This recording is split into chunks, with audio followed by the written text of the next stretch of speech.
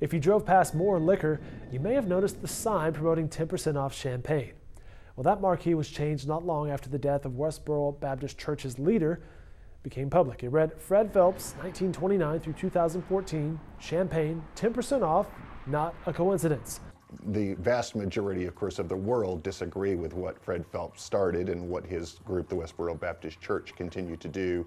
But when he passed, I knew it would be news, and I knew that I would have an opportunity to put something up on the sign about it. And I wanted to put something up that was a little funny, but not too disrespectful. I mean, after all, a loss is a loss, and a human life's a human life. So just trying to add a little humor and make a larger point at the same time. The business on Southwest 4th has gained a reputation for its humorous, frequently off-color marquee signs. But Westboro Baptist Church says this particular message went too far, and they will voice their opinions by picketing the store on April 5th.